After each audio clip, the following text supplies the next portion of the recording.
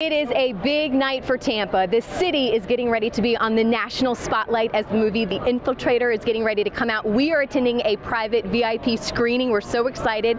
We're going to go head to the red carpet now and see if we can chat with some of the stars. It was a night of record-breaking heat and star power as the Tampa Bay media and adoring fans swarmed the red carpet at the Tampa Theater for a glimpse of Bryan Cranston and Benjamin Bratt.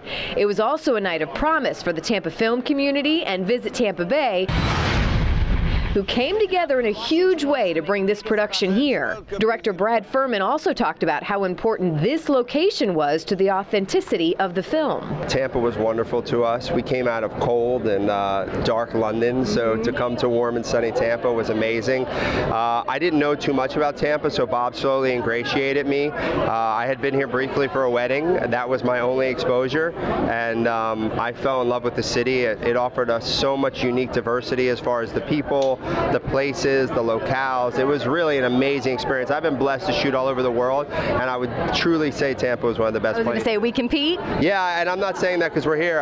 There's so many elements of it. The food, the culture, it was great. We like to talk about film-induced travel and film-induced tourism. We know what movies have done for other locations throughout the U.S. and television shows, so we're super excited that Tampa is featured in this movie, and that hopefully we'll have some folks that want to experience Tampa the way we do after watching the movie. So we're super excited about the star power and what this leads to for us. I mean, it's awesome. I am so excited. You know, anytime you can have a U.S. premiere in our hometown and shows off how great Tampa is, an exciting night. So many more to come, many more to come.